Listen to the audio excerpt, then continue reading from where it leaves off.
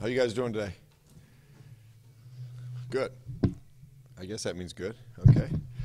Yeah, it's always an exciting day. Have the National Signing Day. A lot of hard work goes into it by a lot of people, and it's always nice to have it concluded, especially when you feel it was successful, which we do.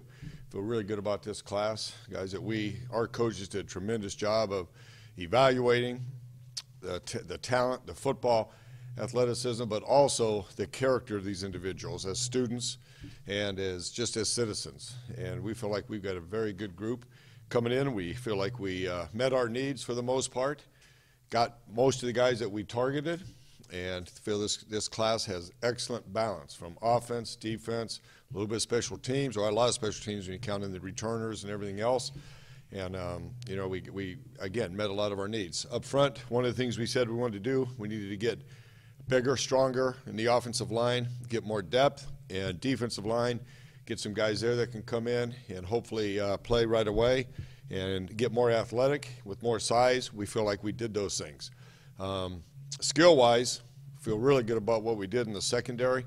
Got a couple good corners, a couple good safeties that we think have a chance to come in and play, have an impact. 4 really good receivers that we're excited about. We've added speed and size to our receiving core.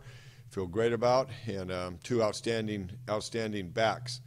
That 2 different styles. One bigger, pounder type guy that can hit the hole, another quicker type guy with very good quickness and speed, and a tight end who's a playmaker. We got a tight end who is a very good playmaker, outstanding athlete, can stretch the field, can make plays down the field.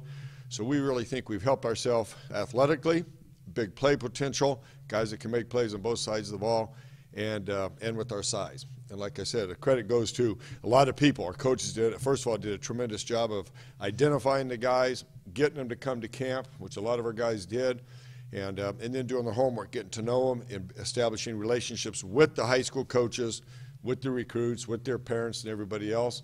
And it was kind of a cross action. Somebody's responsible for a certain area, but he had other coaches coming in and helping him. So it was a joint effort there. Maybe the position coach would come in, the coordinator would come in, the recruiting area coach would come in, and a lot of guys involved.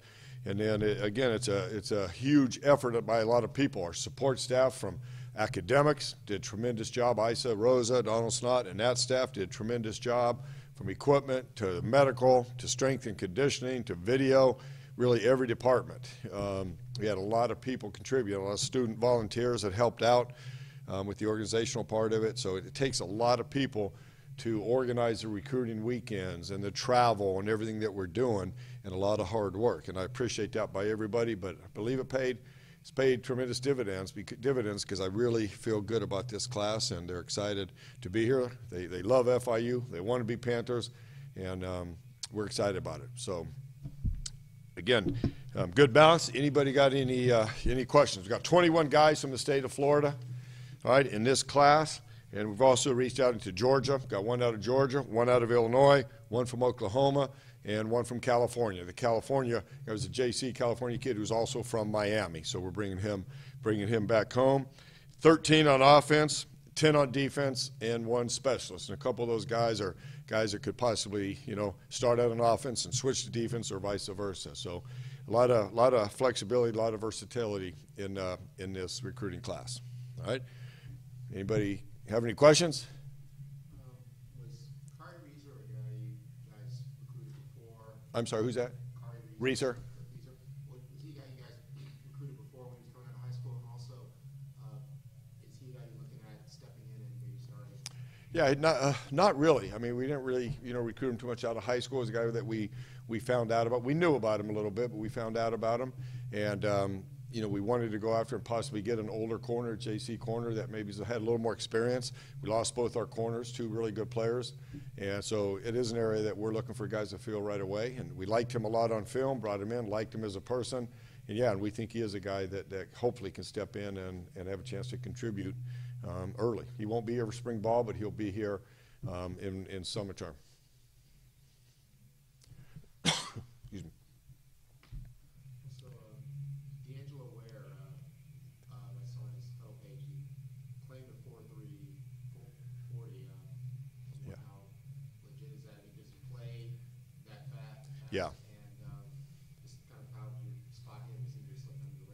Yeah, he's a good player. He's a very good player. He had good production. He does have great speed.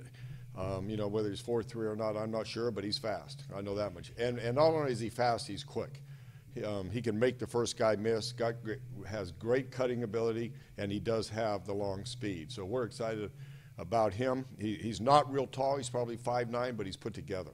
He's put together very well, and we'll be able to take a beat. I think he's about 190 pounds, so he is put together, and he can run. He can hit it up inside, and he can bounce it to the outside to the perimeter. So we've got two backs that we feel really good about. Shondarius Phillips from Atlantic, a bigger back. He's about 226, and a physical back, but he also is very quick to hit the hole, has great vision, and you see him going. When he decides to hit it, he goes, and he's got great leg strength, great power.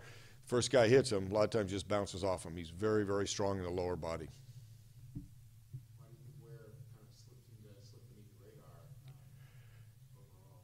overall? I have no idea. I just know we watched him on film, and we evaluated him, and we really liked him. So we went after him, we recruited him, and our coaches did a tremendous job of getting him interested. He came in on campus, loved the place, and fortunately signed with us.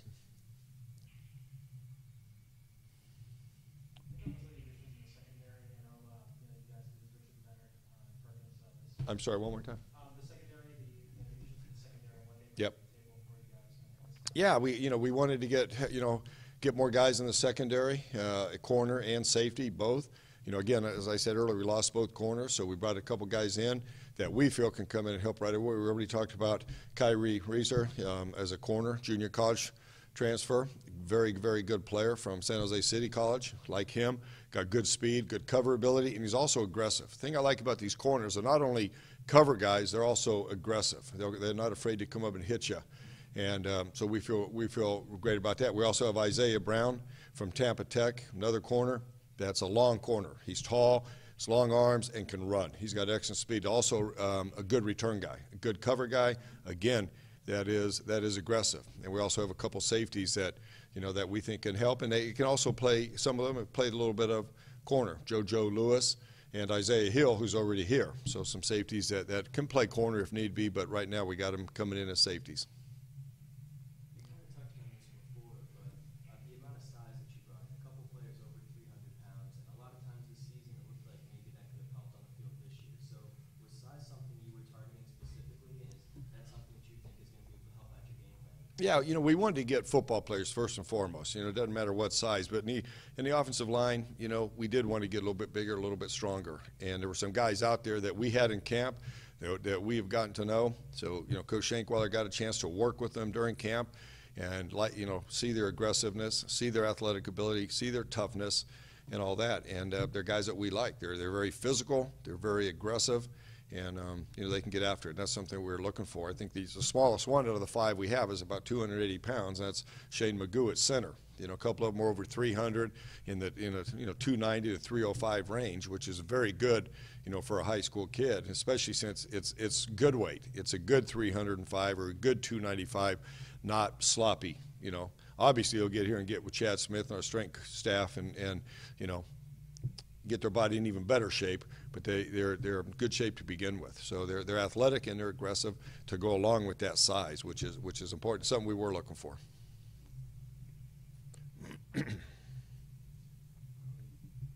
the receivers the other day when we spoke, you said you could see all four of them fit in early. Which one or two could be most seen? Well, honestly, I think all four of them have a chance to come in and help. We wanted to get more size. We wanted to get more speed. We feel like we've done both. We got 4 guys signed. 3 of them have good size. 6 feet, 190, 6'1", 185, something like that. 6'2", 6'2 and a half. I think he's about 180. So they've got good height and they've also got good size, but they can run. They have excellent speed. You look at Darius Scott from Booker T. I mean, he can fly. He's got very, very good speed and good height to go along with it. He's got to add a little bit of weight, which will come in time, but he can run. Stanley Thomas, very good player. Tall, 6'2". Got long arms, can run, can go up and get the ball, can really go up and get the ball and take it away from people. And then when he gets his hands on it, he can make people miss. He's good after the catch. All these guys are good after the catch. Ulis Gillard, good size, 6 feet, but he's about 195, 197, has good speed. He's a strong, physical, wide receiver that can get the ball and break some tackles. And then Tony Gator, we're looking at him as a slot in, also a wide guy, but he's a little smaller. He's 5'9", probably 180, but he's very quick, very fast, outstanding with the ball in his hands. He's a guy you can motion in and hand the ball on, on the sweeps and that kind of stuff, and get him the ball quickly and give him a chance to run. He's outstanding, run after the catch, and also can go up and get the ball.